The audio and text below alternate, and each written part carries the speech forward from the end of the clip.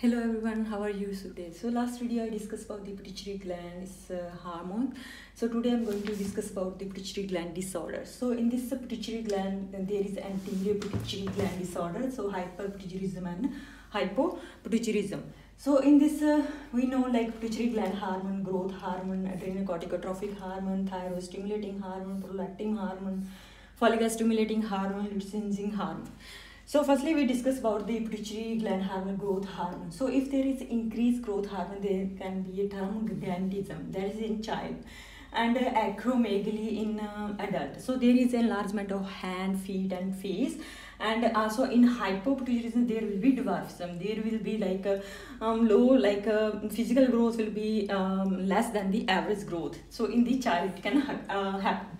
So next is the adrenocorticotropic hormone. So adrenocorticotropic hormone is when there is a hyperpituitarism, that is a Cushing disease.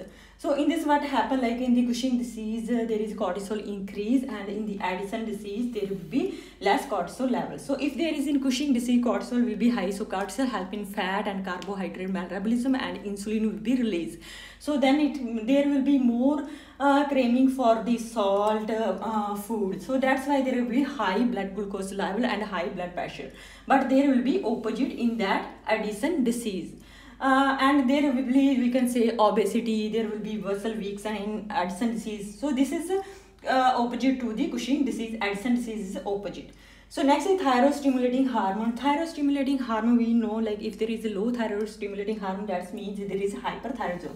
So hyperthyroidism, there can be goiter, there can be increased metabolic rate, heart rate and blood pressure, and it's opposite to the hypopituitarism, because in that if there is thyroid stimulating hormone will be high, then it can cause the hypothyroidism, then it can cause the BMR, basal metabolic rate will be low, heart rate will be low, blood pressure will be low, and basal metabolic also is low. So why this happen? Because our thyroid glands helps in the metabolism and maintenance of the heart rate and blood pressure.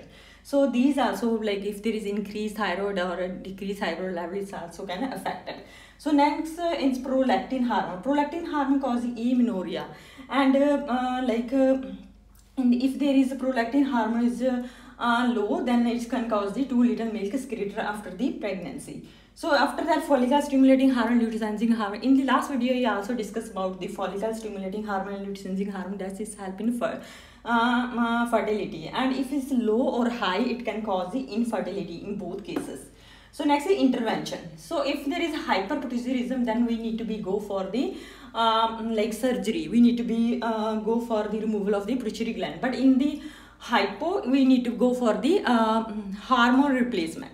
So if there is a intervention, we need, I always already discussed about the hyper. In hyper we need to go for surgery, and hypo we need to go for the replacement of the hormones. So hypophysectomy is a removal of the pituitary gland, because there may be tumor, or maybe there is a because of accidental we need to be go for removal of the pituitary gland. There is some we can say overgrowth, and there we need to be go for the hypophysectomy. So in this surgery we need to be mainly take care, like there can be complication can occur, like there can be bleeding, meningitis, and cerebrospinal fluid can increase. So there is a NCLEX question when we need to be we don't need to be too much bend, and we don't need to be cough and sneeze after the surgery, because it can increase the intracranial pressure.